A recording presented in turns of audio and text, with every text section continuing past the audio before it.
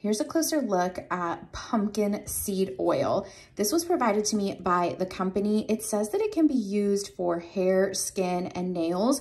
It does not have a scent, and it is a pretty standard consistency, what you would expect for an oil. You can also mix this in with your lotions, with face mask. It is so great. And this is very unexpected. I really didn't even know that pumpkin seed oil was a thing.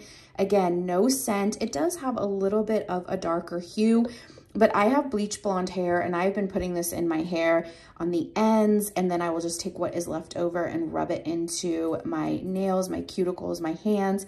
It's really great for knees and elbows. I have really been enjoying this.